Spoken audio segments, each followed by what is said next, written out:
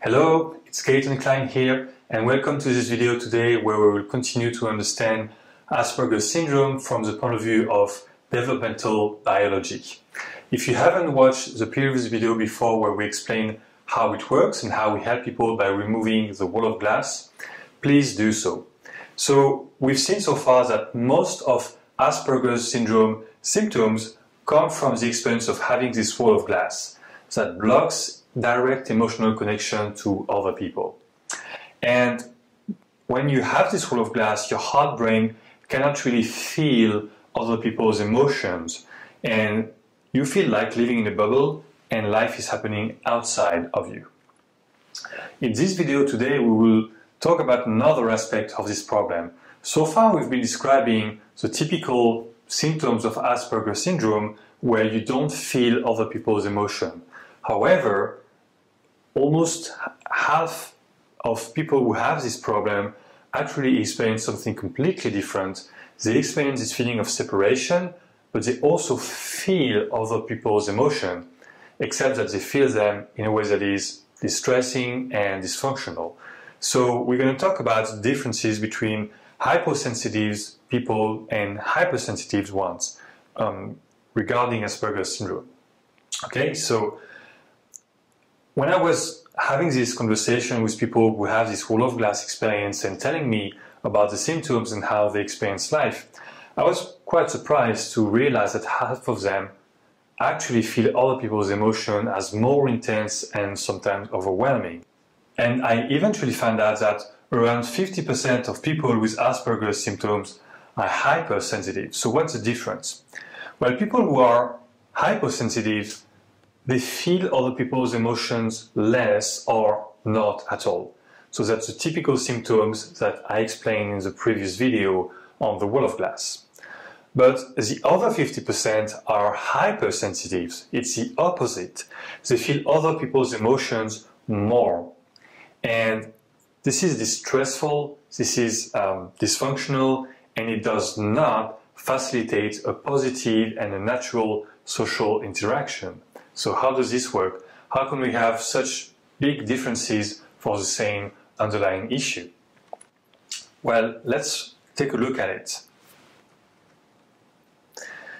So in a normal interaction between two persons who do not have this wall of glass experience, there is a natural, intuitive connection that happens from the heart to the heart. This is something that people don't even realize is happening because it's just completely natural. And that's a normal interaction where you can exchange information about how you feel without even talking, just because you're being present to one another. People can feel other people's emotion and understand intuitively, naturally what's happening. And that's really useful for communication, obviously. And when this normal interaction happens, there is no overwhelm or being triggered by other people's emotion most of the time. You naturally understand people's emotion without them having an impact on you. That's the ideal situation. Now, even people who do not have the wall of glass also have, for other reasons, relationships that can be dysfunctional and they can be triggered by other people's emotion, but that's another mechanism. Normally, the situation, and this happens most of the time for people who don't have the wall of glass, is to have a normal, natural, intuitive understanding of each other. However, if you have the wall of glass, if the wall of glass is present, your heart tries to establish this connection, but it cannot, because the wall of glass is acting like a barrier. You cannot feel what's outside of this wall of glass. And that's why people with the wall of glass can be hyposensitive. They don't feel what's outside. And it's hard to connect with people because they also try to connect with you, but they cannot seem to find you or reach you. For some reason, if you have the wall of glass, to most other people, you will feel somewhat distant or flat or unemotional. They also struggle to establish a connection with you.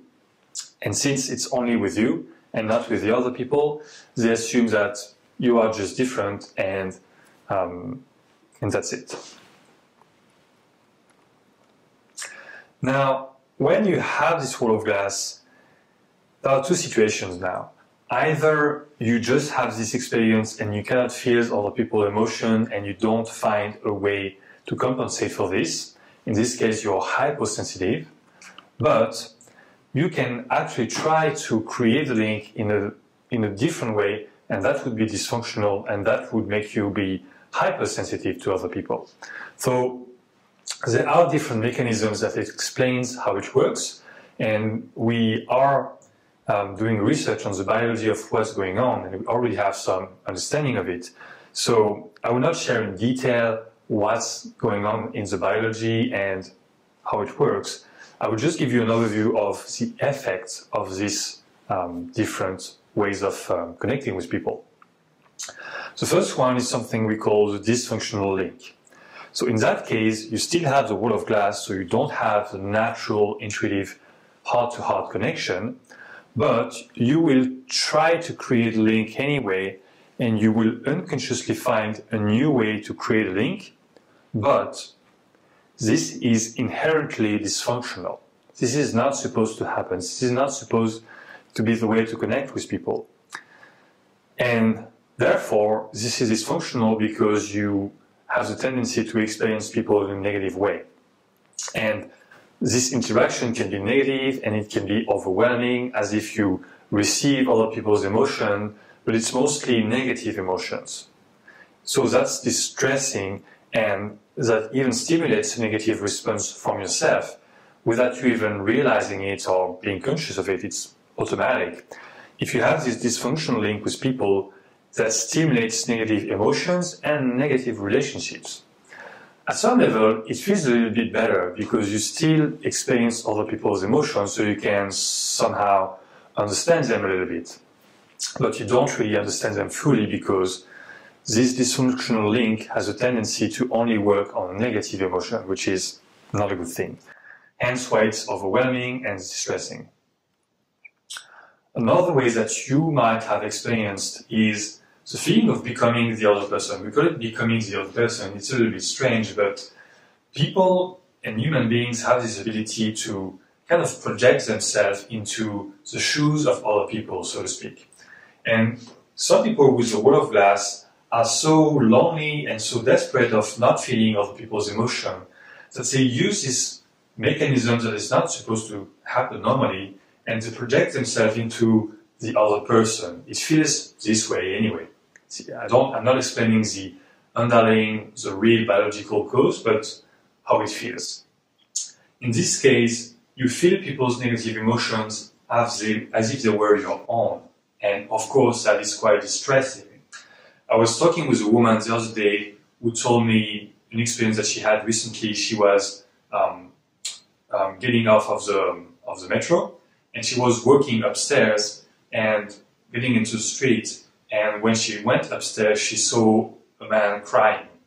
And as soon as she saw that man crying, she was filled with intense grief and sadness. And it was really overwhelming and really distressing, and she did not understand why this was happening. But somehow she knew that this man was experiencing grief and sadness, and she was feeling it in her own body, as if it was her own emotion. And that was not the only instance where it happened to her all the time. Every time people have some kind of emotions around her, she can be overwhelmed, she can feel this coming into her body, and that's her way of sensing people's emotion. Okay? So again, this is a strategy that hypersensitive people with Asperger syndrome are using to try to sense other people and understand them and connect with them. But as you know, if you've experienced this, it is inherently dysfunctional again, overwhelming, distressing, and it also has a tendency to work mostly with negative emotions for some reason. So that doesn't really allow you to have access to positive relationship abilities. These natural connections that happen to people who don't have the wall of glass, you still don't have that. And becoming the other person is a strategy to try and compensate for the problem, but it's not really solving the problem, and the results are not really positive. Another thing to say about that is that once this mechanism starts, it has a tendency to continue even if you don't want it to happen. So even if you don't want to feel other people's emotions this way, once you started to do it, unconsciously you have the tendency to continue to do it, even if you don't want it consciously. And that's why many people who have Asperger syndrome and are hypersensitive have the tendency to retract themselves from social interaction because this is too much, and this is negative, this is suffering. So you have the tendency to retract and be on your own, and you don't want to experience other people because you feel all these strong emotions that you don't really want to feel. But you don't really have the choice. So in all cases, and there are some other mechanisms that I'm not covering here, but all the strategies that I've seen, all the people who are hypersensitive to other people's emotions and have the wall of glass are somehow trying to create a strategy to connect with people, but it's not working well. So in all cases, whether it's becoming the other person or the dysfunctional link or another mechanism that I haven't covered, you experience people more negatively than normal. More negatively than they should. And it's still inherently unsatisfying because it's not a true connection. And you cannot control it, and it can be a source of anxiety because it's not really peaceful when you have these experiences. And as I said before, it can lead you to withdraw more or less from relationships. So whether you are hyposensitive or hypersensitive, you still experience a disconnection from other people and misunderstanding, separation, suffering, and so on. And as a conclusion of this, coping strategies are never complete solutions because the underlying problem is still there. So wall of glass in that case is still present and you still have problems that you're trying to overcome, but if you don't fix the source of the problem, solutions are not real solutions.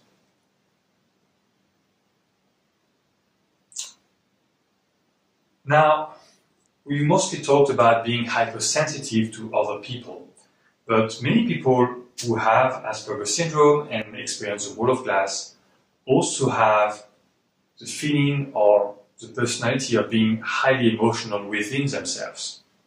Now, there are two reasons for that mainly. The first one is that the wall of glass hinders the development of a feeling of internal safety. Why is that so?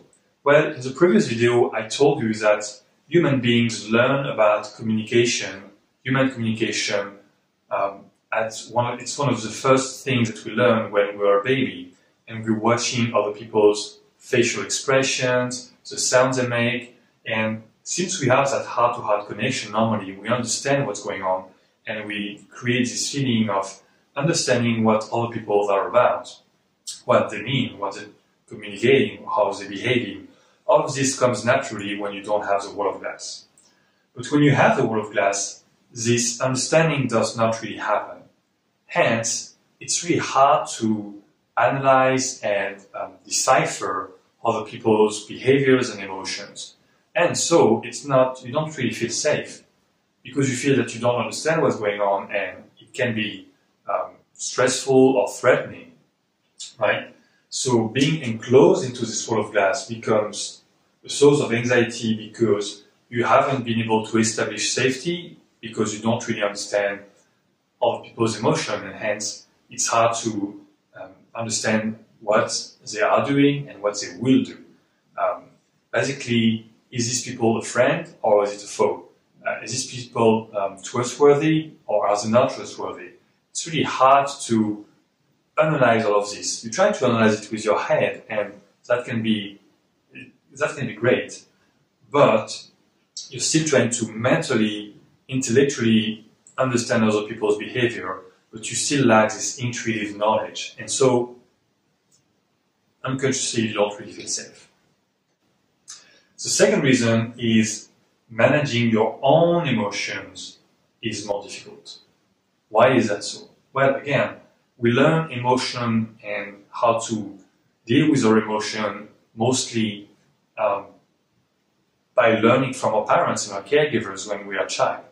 If we don't really have that, and if we don't understand other people's emotion, if we don't understand what they're going through, how other kids are learning, growing, how this whole thing is built, it's very more difficult to understand what's going on inside of yourself. And this is something I used to experience myself because other people were weird, irrational, and didn't understand how social life was happening and what emotions meant to other people and how to deal with them. And so within myself, it was quite hard sometimes to understand my own emotions, right? Because I didn't have the understanding, I didn't have the way to read other people's emotions and understand what was happening in different contexts and for different reasons. And so when I was having emotions myself, I didn't always understand them. And it was a hard work and more struggle than other people for me to come to peace with my own emotional life and understand myself. Now, obviously, that's completely different today, but when I was a kid, it was really hard to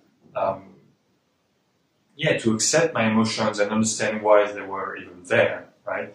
It was as if my own heart and my own mind were not really communicating so well because they didn't understand each other, right? So it is sort of a reproduction internally of what's happening with the outside world, because that's how we learn. And if you observe kids and teenagers and young adults socialize, you can realize that they also have a learning curve. They learn to socialize in a different way, and when we become adults, normally we have better abilities to socialize. Well, maybe not you if you have the world class, but all people at least, they learn.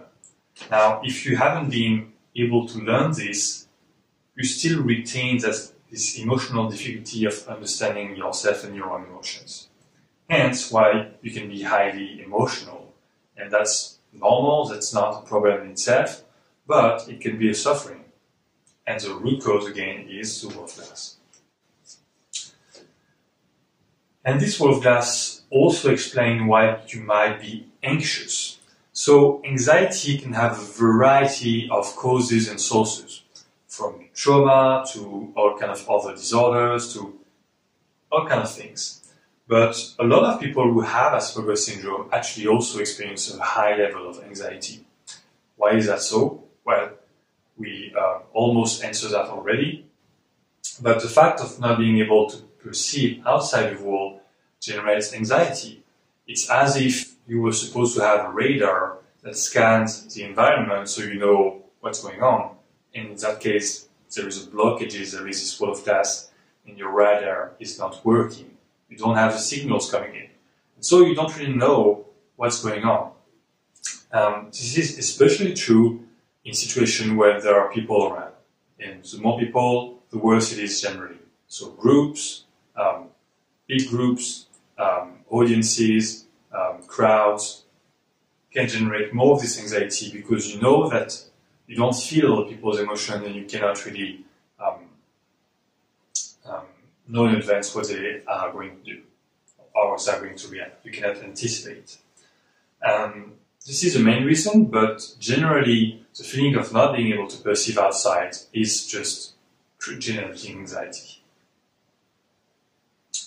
So the bottom line is, whether you are hyposensitive or hypersensitive, you still have issues if you still have the wall of glass. This is the root cause of all these problems. And so you benefit greatly from eliminating this barrier and regain a full and functional emotional connection between people and yourself. Right? So, as I said in the previous video, eliminating this wall of glass might be one of the biggest improvements that you can make to your quality of life. And again, relationships are supposed to be what brings us happiness, what brings us fulfillment. And all areas of our life are impacted by relationships. So are relationships working well for you or not? Probably not if you have this wall of glass, because this natural connection with people is so important in a relationship that if you don't have it, if it's blocked, then all these areas can be impaired. And if you remove the swirl of glass, all of this and on the important domains and areas of life, all of this improves, and improves quite a lot. So in terms of quality of life, that's huge again. Okay, so that's it for this video today. Thank you for watching. If you haven't, or if you need to, please watch again the main video on removing the wall of glass, where I explain to you our discovery and how you can restore a full emotional connection if you have Asperger syndrome, whether you've been diagnosed or not. Thank you for watching. If you have any question, feel free to send them to me. And if you want to contact us to see if we can help you and if we can run the process with you, I'd be delighted to hear from you and have this conversation. Because if we can help you, we will tell you right away. If we cannot, we will also tell you right away. Thank you. Have a very nice day.